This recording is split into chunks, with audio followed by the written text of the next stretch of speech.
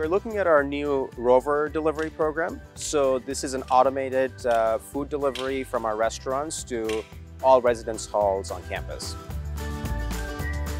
There are two important things that we're trying to solve for. First one is the cost of the delivery, and the second one is the time it takes to deliver the food.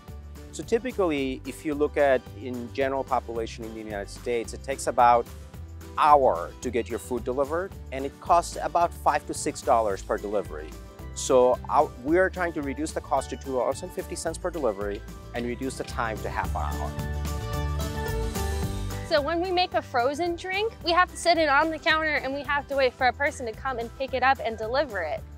But instead of waiting for a person to come and deliver it, it'll take about an hour and a half until that frozen drink is to the customer. It's all melted, it's gross, the whipped cream is just gone.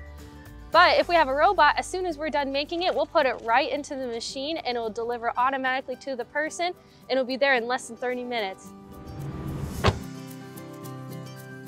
So students can open up their GrubHub app that they already use to place their order, and then they will have an option in that app to place a delivery order. It would be super helpful instead of waiting and meeting someone I don't even know. All right, so we're gonna open waiting for an awkward interaction with the person.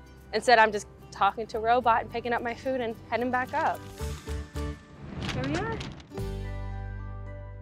So the rovers are going to be more aware than you and I walking around campus, right? So these rovers are not on their phone and they're not paying attention to other things while they're roaming around campus.